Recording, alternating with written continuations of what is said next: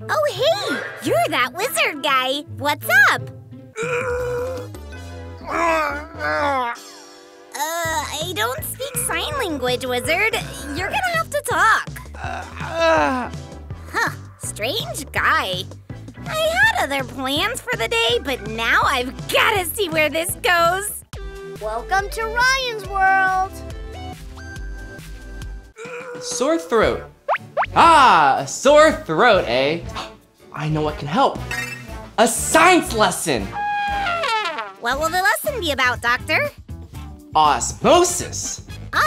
What is? It's when a lot of tiny things are all crammed together in one area, so they move through a barrier to another area, so they can spread themselves out more evenly between the two spaces. Does that kind of thing happen often? Osmosis happens every day whether we realize it or not.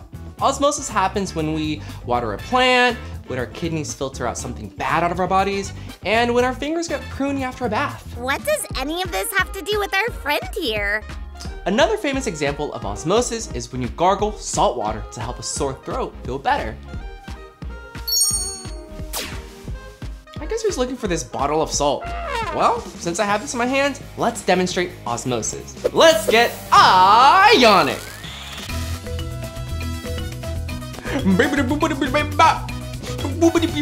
Let's get ionic! Are you ready? We're about to see osmosis in action. For this experiment, we'll need some potatoes, salt, cutting board, a knife, a wooden spoon, water, and some bowls.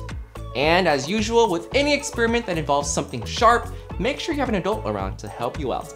First, I'm gonna separate our bowls, and then I'm gonna pour water into both bowls. One bowl is going to be our experimental bowl, and in that bowl, we're gonna pour in some salt. And with our wooden spoon, we're gonna mix it. And for this bowl, we're gonna do nothing to it. It'll serve as our control, meaning whatever we see in this bowl, we'll compare it to this. Next, I'm gonna grab my pre-sliced potatoes, and I'm gonna put half in here, and the other half in here. And we wait for 20 minutes.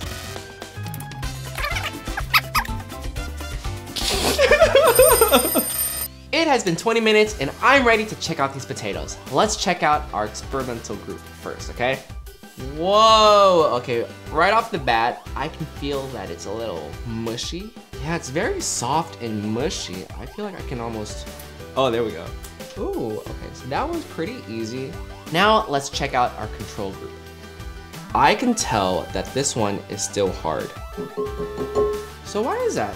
First, we need to know that potatoes, like all plants, have water inside them. That's how they keep their shape.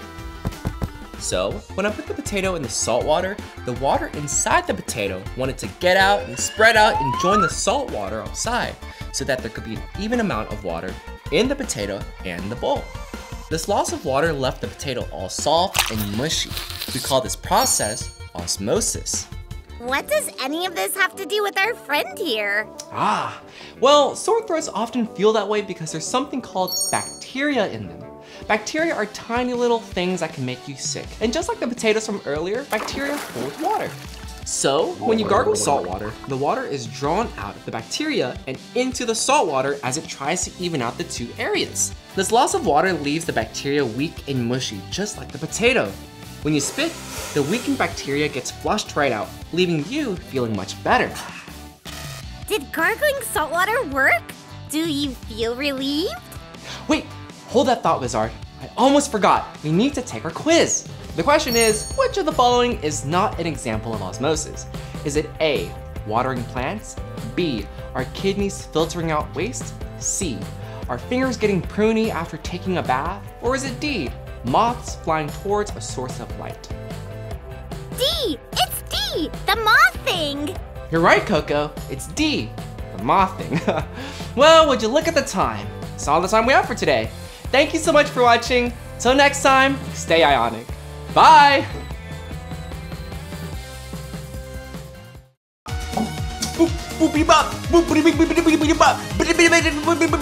don't know, just talk to Teresa from finance. You ruined the macaroni for Thanksgiving next year. You're not doing it again.